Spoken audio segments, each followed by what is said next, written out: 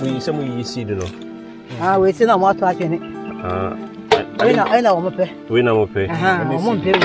So cashew nut is a tropical plant that is widely grown in Ghana, especially within the Bono East, Bono, and then the Ahafo regions.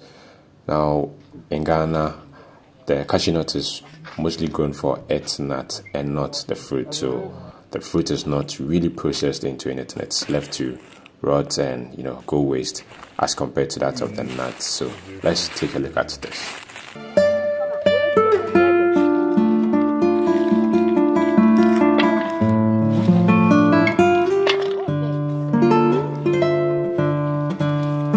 Now we know what to find here. Yeah. We know. Yes, I'm on the yet of it. I'm on the yet of it. Oh, okay. Wow.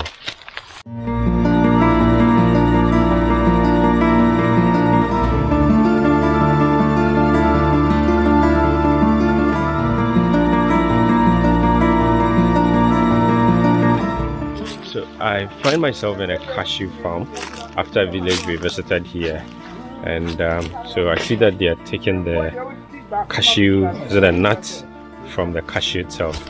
I learned they don't process the fruit into anything, so it goes to waste, and they're only interested in the nuts. Yeah, so that is basically what they are doing over there.